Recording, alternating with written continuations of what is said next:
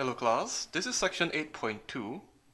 In this video, we are going to start considering non-homogeneous differential equations, and in particular, non-homogeneous differential equations where the non-homogeneous part doesn't depend on time. We have a PDE, like so, with a boundary condition and an initial condition. This looks similar to the various heat equations that we've seen so far in this class. There are a few important differences. Firstly, we are considering a heat source, so you have this Qx term. Now, if you may remember, this refers to a fact that we have a one-dimensional rod, but that one-dimensional rod is generating heat. Now notice that the heat source, Qx, depends on x, but not on t. So for this problem, we are not considering a heat source that changes with time. So we just have Qx, it changes with like the part of the rod that it's in, like the start of the rod the left end of the rod may be generating more heat than the right end of the rod, but the amount of heat that the rod generates doesn't vary in time. Now this Q of x term is known as a non-homogeneous part. You can check that adding two solutions of this equation doesn't give you a solution, and multiplying the solution u by a constant doesn't give you a solution of the equation again. And this Q of x term is the cause of it. So generally, any term that doesn't contain a u prime, or so on, will cause the equation to be non-homogeneous. We also have boundary conditions that are non-homogeneous. We have these terms a and b over here, and we have our initial condition as usual. And it's important that all the three of the non-homogeneous terms in this problem do not have a time dependence. So this technique that we are going to discuss in this video only applies if the non-homogeneous parts don't have a time dependence. The first step into solving these non-homogeneous problems is to start with the equilibrium solution. Sometimes you have to figure out what the equilibrium solution is on your own. We did a bit of that in chapter 2. Or more commonly in this chapter, you'll just be given the equilibrium solution. So remember what equilibrium solutions are.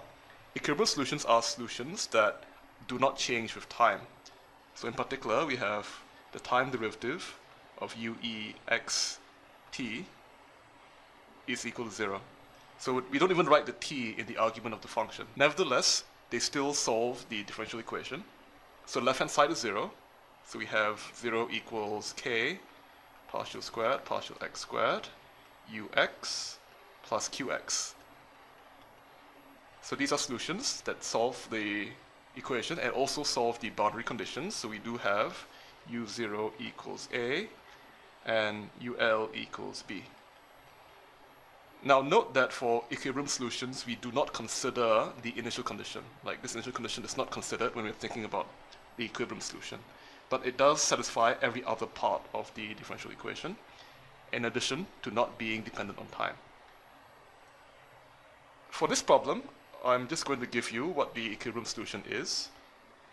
In our case, explicitly, we have uex equals to this term over here, where ix is the second antiderivative of qx over k, or rather a second antiderivative. You can check on your own time that this works, and it indeed satisfies all the properties we talked about before here. But the actual form of the equilibrium solution isn't that important. What's important is that there exists one. The second step is to perform a change of variable. Vxt equals uxt minus your equilibrium solution. And you can see why this helps. This removes all the non-homogeneous parts from our partial differential equation over here. Let's see what happens when we do that. So Vxt equals uxt minus uex, but this is the same thing saying that uxt is equal to Vxt plus the equilibrium solution. And let's substitute all that into our PDE. So we get derivative of Vxt plus the equilibrium solution equals k times the second derivative of Vxt plus equilibrium solution plus q of x. So we have the We distribute derivatives, we have partial vxt plus partial t uex. But remember that the equilibrium solution, by definition, doesn't depend on time.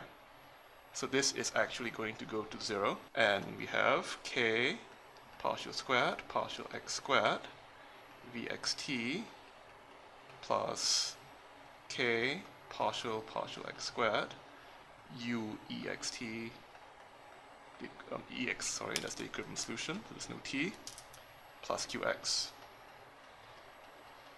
But again, remember that the equilibrium solution solves the heat equation. So this is actually 0.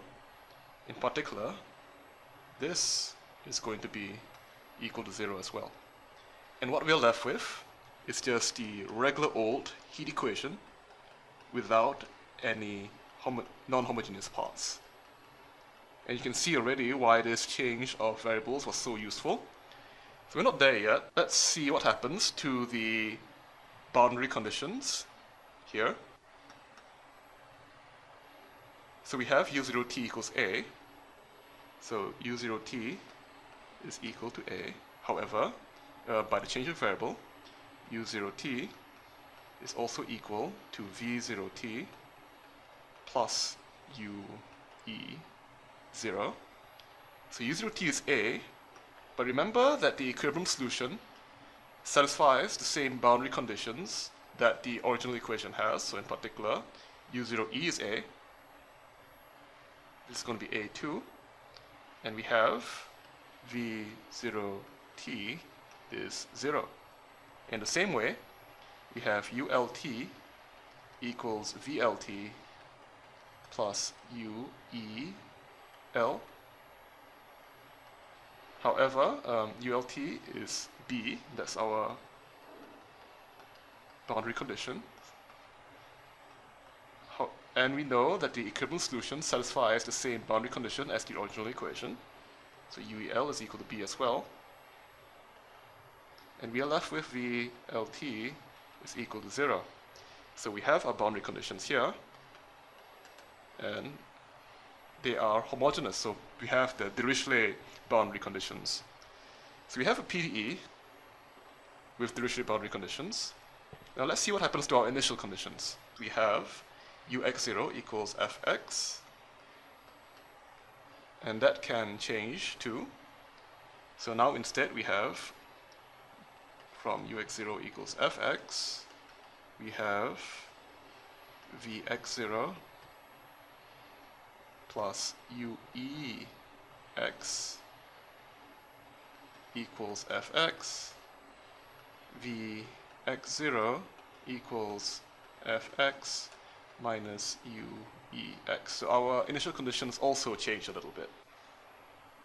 But as you can see, we have this one-dimensional heat equation with Dirichlet boundary conditions, and we already know how to solve this. vxt equals sum from n equals 1 to infinity of an sine n pi x over L times e minus k n pi over L squared t, from the chapter 2 work that we did already. And of course, an are the Fourier coefficients of the initial condition. That's going to be 2 over L. Remember, our initial condition is not f, but rather fx minus uex. From here, remember that.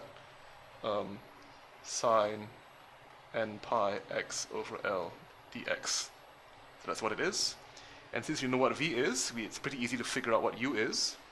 And from a change of variable, we had uxt equals vxt plus uext.